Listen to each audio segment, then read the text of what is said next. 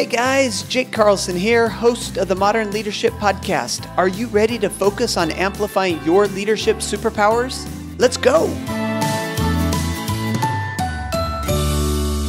Good morning, my friends, and welcome, Elite Achievers. Here we are, another episode of Modern Leadership, and we're going to have so much fun today. On the mic, we have James Sudakow, a creative thinking business leader and the irreverent corporate author of Out of the Blur, a delirious dad's search for the holy grail of work-life balance. You know how much we talk about this. Can't wait to jump in.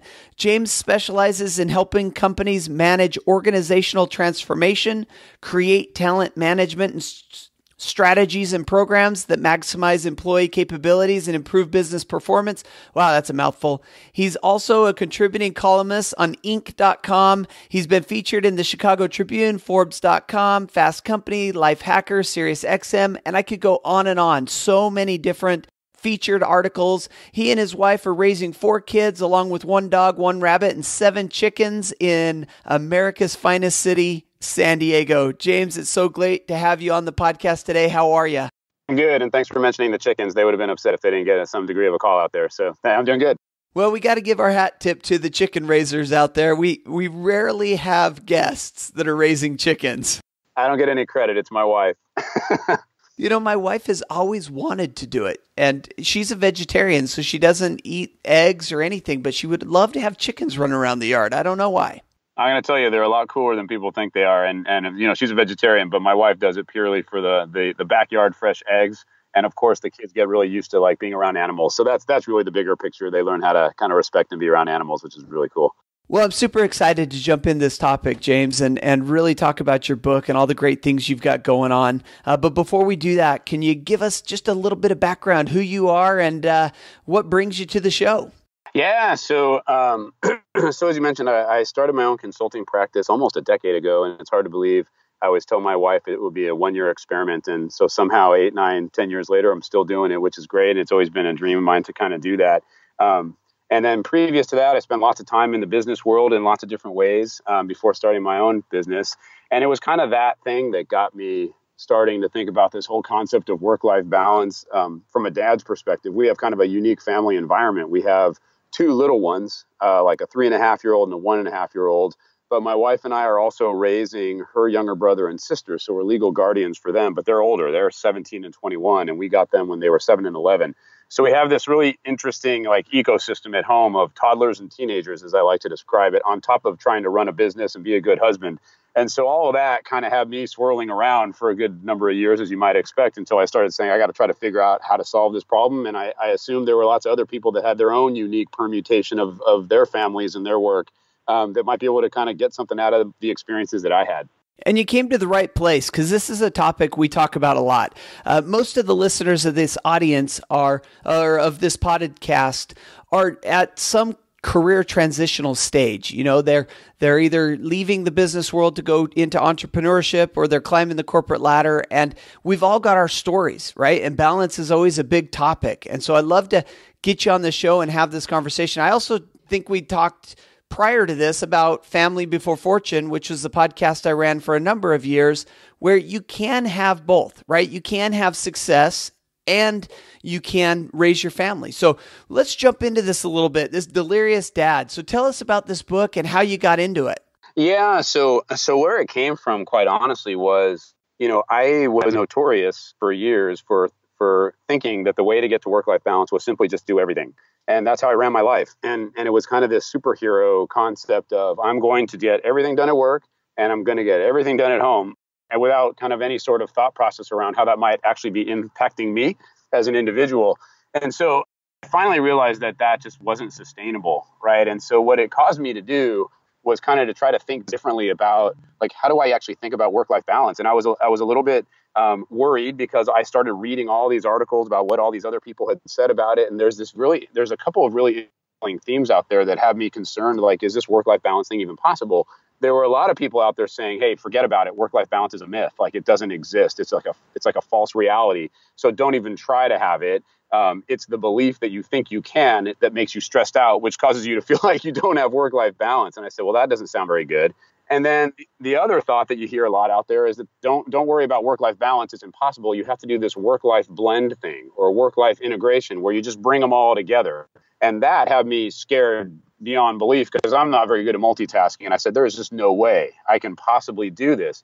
So I had a really interesting epiphany one day as I was driving home from a client. I do work with business clients around transformation. I kind of asked myself, I said, if I was a client of mine, how would I actually approach solving my own work-life balance issue? And I started applying, strangely enough, the business methodology that I use with my business transformation clients to my own life around work-life balance. And that kind of put me down a path of visioning, doing a current state assessment, figuring out what the behaviors were that didn't align with my vision. And that's kind of where this whole thing went. And I put myself on a year-long transformation based upon that to get to a different end game. It was a really interesting process to kind of go through, but that's where it started. Well, one of the things that I like to talk about a lot is being intentional. And as you were walking through kind of your growth stage through learning this process, one thing that popped into my mind is, not work-life balance or work-life integration, but work-life intention. And so, as we look at this, I was really resonating with what you were saying about this desire to be able to do everything. And I think many of our listeners are in this stage where we feel like the way that we can do it is to be the superhero, to go home and be the super dad, to go to work and be the super, boss or super entrepreneur or super employee. What do we do as far as a mindset standpoint, a starting point for us? What do we do to kind of combat that desire or that need, that internal need to be the superhero? Yeah, it's such a great question. And it was one of the hardest things that I struggled with during the year that I did this, because it is, I'd find these traps. And one of the traps that I called out was the trap of the superhero syndrome, which is the detrimental effects of thinking you can do everything. And one of the things that I had to start to do was, some businesses are really good at this. They call it ruthless prioritization. You may have heard businesses talking about that, but we don't apply it to our lives as much. And I can honestly say, I certainly didn't apply it to my personal life, right? Because as a dad, you want to do everything. That's partly how I define myself as a dad, right? Being there to do everything that needs to be done around the house, whatever it is. And then you bring that kind of same thinking to and from work. So one of the things that I actually started to implement was this kind of rule of 3 mission critical things. And I kind of started saying to myself, if I could only choose 3 mission critical things at work or at home to do every day, what would they be? And this is coming from a guy who used to have lists, and this sounds ridiculous now in retrospect, but this is coming from a guy who used to have a daily list of 18 to 20 things to do a day. My lists were ridiculously long. And somehow I found a way to do them all because I was I was a superhero, as just like lots of other people. I got them all done. But when I really forced myself to ask the question of what would be my mission critical 3 things, so many things dropped off the list, not because they weren't important, but because they weren't mission critical. And that alone started changing my mindset to the point now where if I start getting my list out of control, it almost gives me a headache because I'm used to seeing it from a very different perspective. Whereas before I used to congratulate myself on getting 18 to 20 things done. I don't know if that makes sense or not, but that was the mindset shift I had to make, was stop focusing on the quantity, stop focusing on the mission critical 3 things. And I purposely kept myself to 3 just so that I could force myself to go down that prioritization path. And this is a great topic because I'm right here looking at my to-do list for today. There's 31 things on my to-do list. 15 of them are from yesterday. 15 of them are from today. And now they're all combined. And by the way, we're recording this later in the afternoon. So, there's no way I'm getting 31 more things done tonight. So the reason I wanted to dive into this, ask you a little bit deeper about this, is how do we avoid the trap of condensing our to-do list just instead of saying, these are my 3 mission critical things, I have a 30 item to-do list. How do I keep myself from just taking those 30 items and putting them into categories and saying, mission critical step number 1 is to do these 10 things? Does that make sense? Oh, it totally does. I'll see if my answer makes sense to you. So when I started going down this path, one of the things I realized was that there's this trap of the superhero syndrome, which is a mindset around getting everything done. But there's another one that comes right there with it, and they almost feed each other, and they create this weird perfect storm. And I think it'll answer the question you're asking. The other thing that I found is that we fall into a trap of this thing that I call artificial urgency, which is this trap of this tendency to make things urgent when they're really not. And if you work in the business world, this is a hard one to avoid because we put deadlines on things all the time. If you ask yourself like a real question and force yourself to go through what I call like an urgency filter, many of the things that we determine are urgent actually are nothing even close to urgent. But for whatever reason, we've created this manufactured urgency, which creates manufactured stress. At least it did for me. The reason I'm kind of going down that path of artificial urgency and why I highlight it so much is because if you can reduce the amount of things that you're articulating as urgent by simply putting them through a filter that would take them out of the equation, that finds its way into how long your list of things to do is that you try to be a superhero around. Does that make sense? And what I found was when I started like doing a much better job on artificial urgency, when I started asking really hard questions like, hey, is this really going to degrade my business if I don't do this today? Or is the family going to fall apart if I don't do this today? Most of the time, as you might expect, my answers were no. My business isn't going to fall apart if I don't do this today, and my family isn't going to fall apart if I don't do this today. I eliminated 4 or 5 things off of the list that I had to do that I was trying to be a superhero around. And then slowly it started whittling itself down simply by focusing on doing a better job on artificial urgency.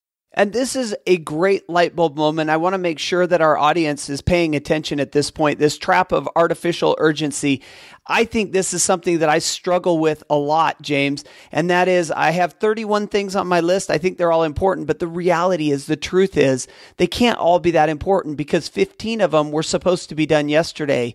And somehow they were okay to last till today, right? Yeah, exactly. The world is still turning. The moon is coming up. The sun's coming up. Everything's still okay, right? Well, one of my favorite things in your book is that you go through these 8 traps, and we've talked about 2 of them, but I want to make sure the audience is staying with us on this. These are the 8 traps that you discovered as you went through this process of, what you call ruthless prioritization. And by the way, if you're not ruthlessly prioritizing what's going on in your life, if you're passively prioritizing, that's when you get overwhelmed. That's when you get out of control. That's when your to-do list says 31 instead of 3. So let's talk about these 8 traps. So the first one is the trap of forgetting about yourself. So tell us a little bit about this.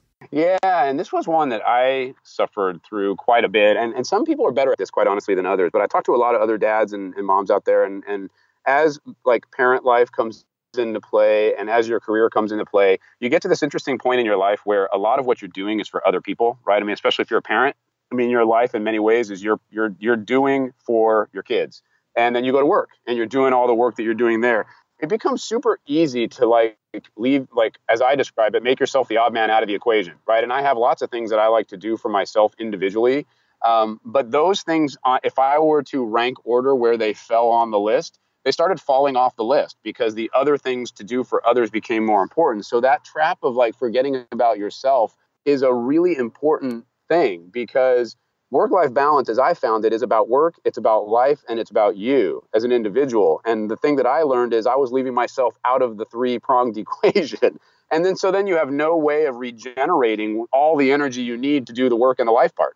Yeah, if you're not having a good experience in life, I mean, we're whole individuals. So if you're not taking care of yourself, it's going to come out in other areas, in other relationships that you're having. And I think this is really huge because I think a lot of dads suffer from this. I mean, I think we really put our prioritization of our family so importantly. And I don't think what you're saying is to not prioritize your family. I don't think you're saying to, forget about them or to snub them or to be selfish, but to consider what you need. And I'll give you an example in my life. I play ice hockey, and ice hockey takes a couple of hours, and it's a couple of hours away from the family. But guess what? My league plays at 9 p.m. at night. My kids are all in bed. They're all asleep. They don't even know dad's gone, frankly. And so that's a way that I can do what I want to do, need to do, to recharge my batteries and be ready for the day, but also make sure that my kids know when I'm here, I'm with them. Yeah, and that's exactly right. I mean, what I learned about myself, which is why this was such an important one, is I actually was not my best person at work, nor was I my best person for my family when I didn't have at least some element that was for me, just for me. So like you said, it's not about being selfish. I actually found that it helped me be better as a dad and better as a husband and better in my job when I was able to just carve out something that just helped me focus on me. And when I wasn't doing that, I wasn't as good of a dad. I mean, that's the thing about it. I was allocating more time to it, but I wasn't as effective at it. Yeah, and we as dads, we really need to just make this an intentional thought process. And on this podcast, we're giving permission to you as the listener to really look at what you need to recharge your batteries and to carve away some time to do those things that matter to you and help you to be your best self. So that's the first trap. The second two we talked about, the trap of the superhero syndrome and the trap of artificial urgency. Our fourth trap then is the trap of undefined boundaries. So tell me about this. Yeah. So this one, God, I mean, we're in a place now, and it's really interesting. It's a really interesting time to be working and living, right? We're in a place where technology, for all intents and purposes, has erased many natural boundaries that used to be there, right? And so what I mean about my dad and all the stuff that he did in terms of work-life balance, and he was always there for us, and he had a really big, important job, and he did all that stuff. But because of where technology was or wasn't, and this isn't all just about technology, but because of where it wasn't, there were actually natural boundaries that were in place between work and life. And maybe the things that in his generation they used to worry about was this inability to connect. We're in a world now where it's really hard to disconnect, right? Because the technology has made us accessible everywhere we go. And one of the things that we do about it is we are accessible everywhere we go. Even someone like me who kind of liked to usually pride himself on being able to separate out. And so we're in a world where all the boundaries that used to exist that made it a little bit easier to figure out where our life was and where our work was, they're all kind of gone. And we're also now in a place where some of us worry that we're going to kill our careers if we try to reestablish those boundaries because the guy next to us at work says, yeah, text me anytime. And so it's a really interesting place. But one of the things that I found was, you can compartmentalize. And it was actually one of the big things that I learned on this whole journey was I can actually boundaries. I can create very strict compartmentalization between work and life, meaning I'm focused only on work or I'm focused only on life side of the equation. And my career won't suffer. I haven't lost one client as a result of it. And I was nervous that I would once I kind of drew that line to say, hey, I got to do this. And that's where that was a really, really interesting dynamic. And I had all sorts of bad habits where I was, checking email on my phone while bottle feeding the baby once. And that was kind of an epiphany where I said, well, this isn't right. So I got to stop this. Yeah. And I was doing it. And I'm not even bad compared to some of my friends who I know do it even much, much more than I was. Yeah, and you talk about in the last trap, the one of artificial urgency. Well, this is kind of the same thing. It's this artificial requirement that we need to keep working all the time. And I got to tell you, this really hits home with me, James. I work from home. So, my kids come in. In fact, I'm grateful that I can edit these podcasts because the kids will come in sometimes right in the middle of an episode, want to say hi. And, while oftentimes we think of, work-life balance as making time for our family, with the new generation of work that has you working from home, working from the road, location independent, sometimes work-life balance requires you to set time aside to work. But it's all about establishing boundaries to know where and when you're going to do what you're going to do. One of the things that I was doing, I was living a work-life blend life without even knowing it, right? Because I had never thought about these boundaries like this. And what I found was my head was literally bouncing back and forth like a ping pong ball all day long, back and forth between work, life, work, life, work, life. And I wasn't as effective or efficient at either of them until I actually started creating some boundaries, which allowed for me to be much more productive on both fronts. And I didn't even realize how inefficient I was. I did a whole bunch of research on multitasking and the fallacy of that it's not really even possible, but we think we're doing it. And your productivity is way down when you're trying to do it. And so this all kind of fits into this notion of when you actually create some boundaries and compartments for work and for life, you actually do a better job in both of those anyway. And you're more efficient, ironically, even though you don't think you would be. Yeah, we could redefine multitasking as diminished productivity because, all of us can try to do multiple things at once, but we can't do everything at the same time quality-wise or in good.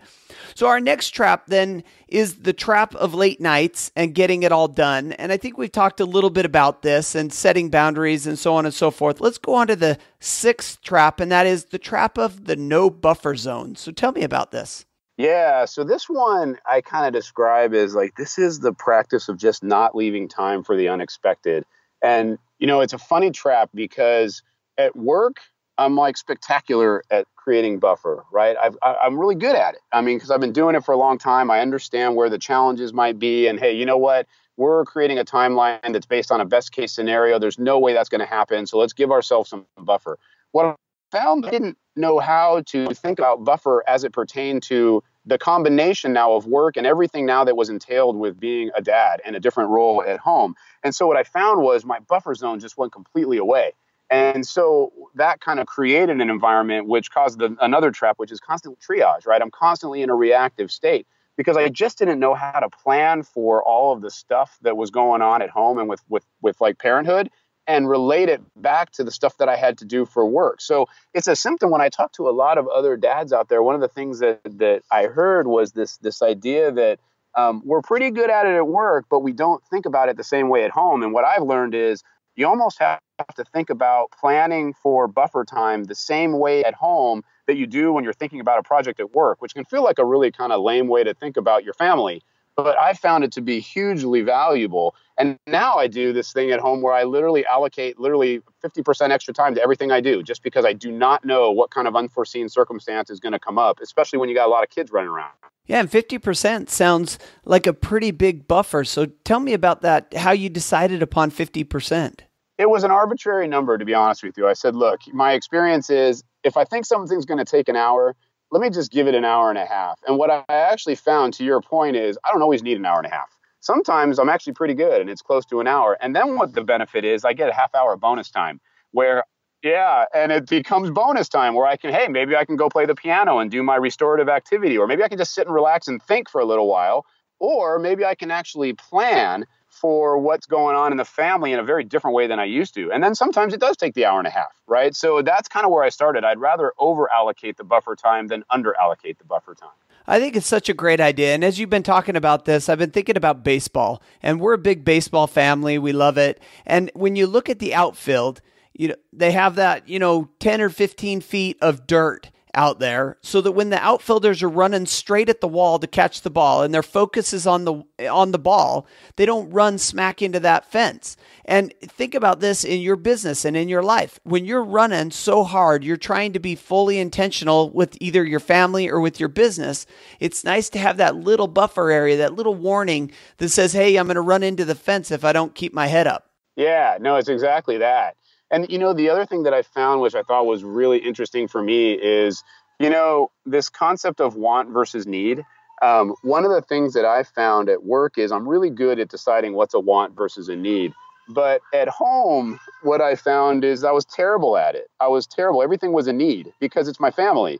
And I wanted to do everything. And so that was contributing to the buffer zone problem. So I started planning better about what was really want and what was need, and actually planning for the need versus everything that I had miscategorized as a need when it really wasn't. And that's such an important step for all of our listeners to take in their lives, is identifying what is truly a need versus what we perceive as a need. Or if we go back to that same terminology we've been using, artificial urgency or artificial need that we set and create for ourselves. So that's a great one. That's number 6. Number 7 then takes us to this trap of constant triage. And before you jump into this, James, I got to tell you, my job, I deal with a lot of problems. I jump in and triage. I do a lot of coaching, and most of the people that I'm on the phone with are going through some sort of challenge, some sort of trial that needs immediate action. So here we come to the trap of constant triage. What is this? I describe it most simply as the trap of living in a reactive state. And you can see how all these traps fuel each other, right? If I'm trying to be a superhero and I'm trying to do too much stuff and I haven't reconciled artificial urgency, you end up with such a long list of things to do that you don't have any time to really plan how your activities are going to fit together between work and life. And you end up just triaging. You end up getting in triage mode. And if kind of how you just described your situation, I know that when I've been in triage mode at work, all of your strategic planning then goes out the window because there's no time to strategically plan because you're using that time to triage, which becomes this really bad cycle because you never get that strategic planning time back. So you constantly end up in triage. And that reactive mode doesn't ever allow for you to really kind of think about what do I need to course correct as it relates to trying to achieve some sort of vision, as I've described for it, of my own work-life balance. So it's a really big negative spiral. Once you're in triage, it's almost like the centrifugal force keeps sucking you in and you can't get out of the triage. And I think this is a real problem that we find not just with business owners and entrepreneurs, but also with employees, especially middle management and senior level employees. And that is they're constantly fighting fires. They're constantly triaging. They're constantly focused on reactive. There's no opportunity to create, to change, to innovate, to do things that will be more productive. And frankly, I think we're losing an awful lot of the brain power within corporate America today because it's too busy triaging so much stuff. Well, and that's such a great point. There's been, you probably know this, given what you just said, there's been a whole bunch of research on the lack of what I guess people are calling the white space anymore, because we're so busy running from one thing to the other. We're so busy fighting the fires that we're actually losing even our ability to think strategically, right? I mean, I don't know about you, but I remember the days when strategic thinking in the business world was like a 3 to 5 year plan. Now it's almost like we're looking at 1 year and we're going to break this down by quarters, right? It's just an example of how we've gotten. And the same thing applies with work-life balance. I mean, one of the things I started doing was, hey, you know what? I should think strategically about my role as a dad at home. And that almost sounds like something, of course I should be doing that as a dad, but I wasn't. And so as soon as I got at home, I was in total reactive mode at home with the kids.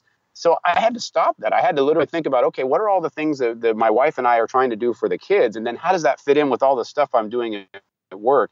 That was the only way that I could actually start to get out of triage mode, was by actually, this sounds really corny, but strategically planning for how the life side of the equation works. I don't think it sounds corny at all. In fact, I think it's kind of sad as we look at, a lot of people, including myself, that fall into this trap of we go to work and we have a strategic plan and we have KPIs and we have measurements and we're improving and we're setting SMART goals. And then we come home and we just live reactively. We just live passively. That's exactly right. So I tried to employ that exact kind of approach to say, look, it works at work.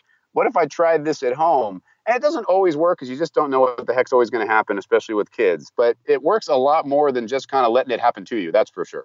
Well, and part of your strategic planning can be how to deal with emergencies or how to deal with things that happen. Last couple of weeks ago, both you and I, our kids were sick. And we were joking before we started recording that how come we couldn't plan that? How come we couldn't schedule that to be, on a good time for us? But that's life. Yeah, that's exactly right. You can't get everything, but at least you can have a plan for how you're going to deal with some of these things, and contingency plan, just like we're expected to do at work, right? Nobody goes in and presents a best case scenario without somebody asking them, what's your contingency plan? Well, I started coming up with contingency plans for the life side, and that was really helpful for a guy like me who needs some mental process time. Yeah, such a great idea. Our final trap then is the trap of chasing time. And like you said, all of these kind of tie in together. But as you start to fall down or fall into the trap of some of these other ones, then you get behind a little bit. And then all of a sudden you get this trap of time. So tell us about this chasing time. So it's kind of a funny title, but I found myself doing this. And ultimately, it's not the root cause trap. And what I mean by that, some of these other ones are a lot bigger root causes. It's more like the end of the tail trap, that other things aren't going well, you find yourself doing this. But the reason that I think it's worth talking about is because it's like the root of work-life balance. At least it was for me. And what basically the trap of chasing time is not being mentally where you are. And it's a manifestation of having all this stuff to do. And so, for example, when I'm playing with my kid, what am I thinking about? Not playing with my kid. I'm thinking about the 5 emails that I need to send.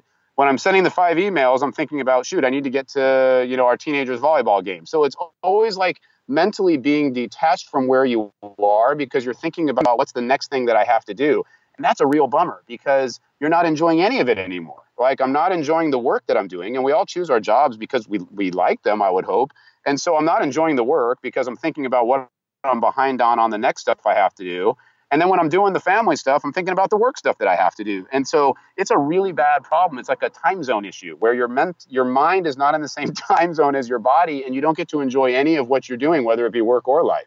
And an example of this in kind of my history in my life, we took a year off and traveled the world. And as we traveled, we were in 12 different countries. And so while we were there, we had time to kind of get up, enjoy the culture, enjoy the food, get to know people, and really take it slow. And I compare this with the way that most people vacation, where they show up and it's 6 a.m., everybody's got to be out of bed because we have to see 47,000 sites today. And then everyone gets home grumpy at midnight and we got to do it all again tomorrow. It's the same thing with our lives in this trap of chasing time. It's, making sure that you're enjoying the moment and experiencing it and not trying to just rush through it. Yeah, be in the moment that you're in. And what I found is ironic about that, there's this old expression, everybody knows it, like time flies when you're having fun. But my whole goal was to actually slow down the time, right? So be in that moment, make it go slow and enjoy the slowness of like what you're doing versus like having it just kind of hitting you at 100 miles an hour all the time. Yeah, I can relate to this so much, and I love it. This book, Out of the Blur, A Delirious Dad's Search for the Holy Grail of Work-Life Balance, dives into these 8 traps. It's got some illustrations that you got to see. It's hilarious. It's a great book. James, I sure appreciate being able to jump into these 8 traps, and I recommend that our listeners go out and get a copy. But now I want to switch gears a little bit, and I want to talk about learning from leaders. It's one of my favorite sections of the podcast where we find out a little bit more about you. Sound like a plan? Yeah, sounds great. All right. Our first question then is the book currently on your Kindle or bedside table? Yeah, so that's a great question. Given that I have young kids, you might think my answer is going to be, books about Mickey Mouse, Good Night Moon, Daniel Tiger, or Dr. Seuss. That's what we read at my house. But actually, the book that I read over and over again, and it's related to some of the stuff we've been talking about, is Chicken Soup for the Soul. I don't know if you ever read that book. Oh yeah, yeah. It's a great perspective setter, and it's such an awesome book, and it keeps your mind on the right stuff and keeps your perspective in the right place. So I keep it there, and I'll just kind of thumb through it a lot of nights just to kind of get me in the right frame of mind before I go to bed and then wake up the next day.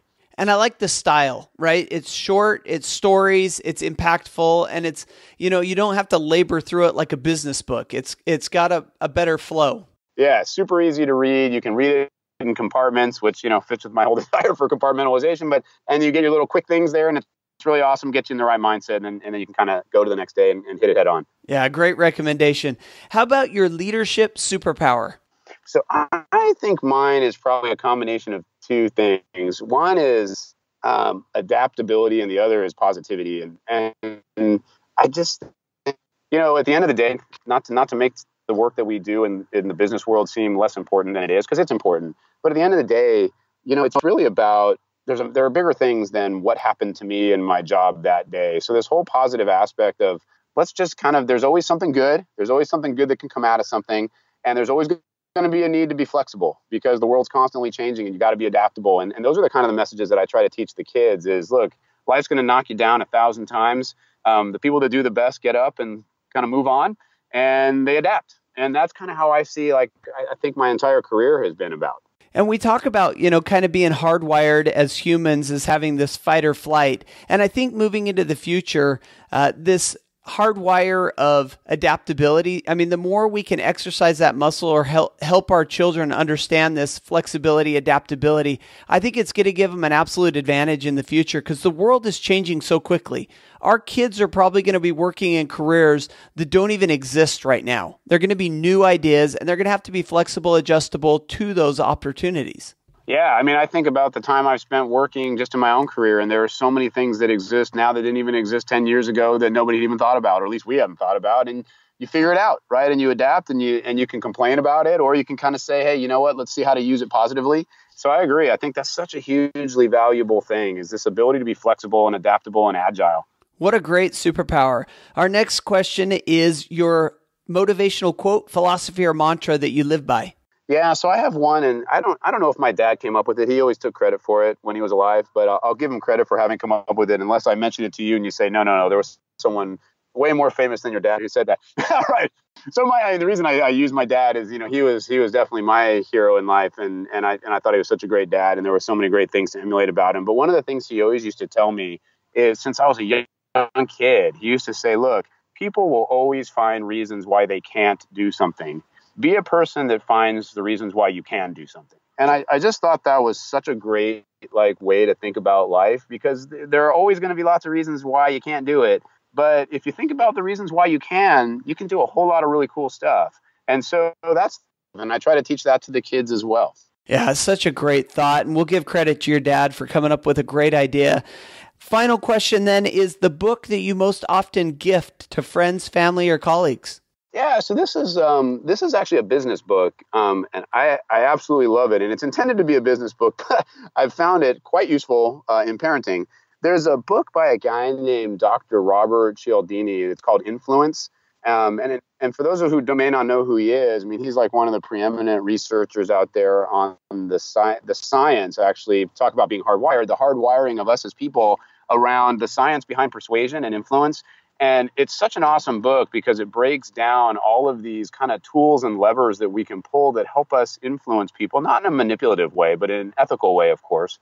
But the first time I got a hold of that book years ago, man, it opened up so many doors in terms of like how I worked. But it also has given me a lot of tools around how I parent, especially with teenagers, quite honestly, right? So there's all these things that I think about. So I give that to people a lot to say, hey, this book, I know was intended as a business book, but there's a whole lot of broader application to it. It's a really awesome book. It's an easy read. Also, there's lots of stories, examples in there too. And I just love it. And I use it all the time. It's such a great book. And when it comes to like Cells, which is kind of Robert Cialdini's kind of background, you know, he just came out with his newest book, Persuasion. But when it comes to Cells, what harder audience do you have than teenagers? That's so true. And I will honestly say there are times where I've used everything I can think of from that book to try to like combine them with teenagers. And, I find that I'm a lot more successful than I used to be, although I still have many times where I walk away going, well, that didn't work. I'm going to have to rethink this one. The School of Hard Knocks, right? Yeah, that's right. Yeah.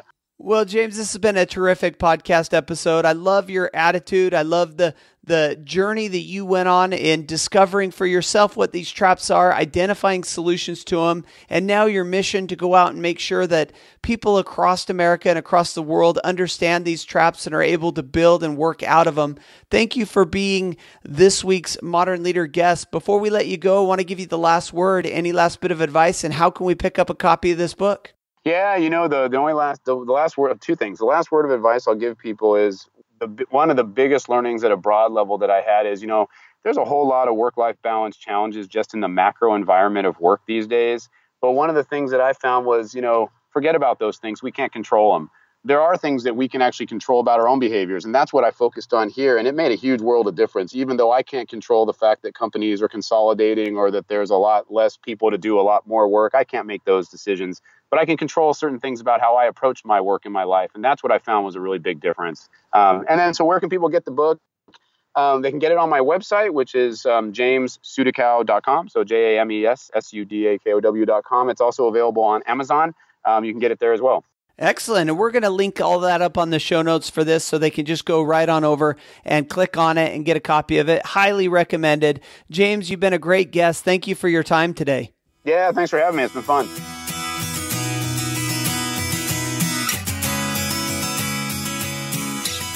All right, my friends, what did you think about that? I had a blast hanging out with James, and what a great story. What a great background. What a great book that he thought about and put the time into research and really put together these 8 traps that I think a lot of us go through. Now, I know it was intentionally written for dads and their environment, but I think it really goes for any of us that are really trying to create that work-life balance, that work-life integration, or as I like to claim now as my own at the start of this episode, work-life intentionality. My big takeaway from this episode is this idea between ruthless prioritization and passive prioritization. Either you could be intentional and ruthless about what you put your intention towards, what you put at the top of your list, the prioritization that you do, what he calls the mission critical items, or passively it's going to be set for you. You're going to have to be reactionary to what's going on around you. And so identify what it is that's mission critical in your life. Put those in place. Look at these 8 traps. See if you're suffering from any of them. Do what you need to do in order to overcome them. Work on this work-life intentionality that we talked about. Of course, everything from this episode, including the books and the quotes and everything we talked about can be found on the show notes, which are found at jakeacarlson.com/ML93, episode 93. And everything will be there.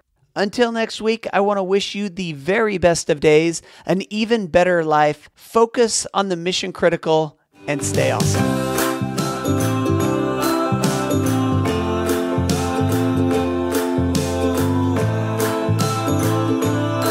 Thanks for listening to the Modern Leadership Podcast. You can find me on Facebook at Speaker Jake, on Twitter at Jake A. Carlson, and of course the website, jakeacarlson.com. See you there.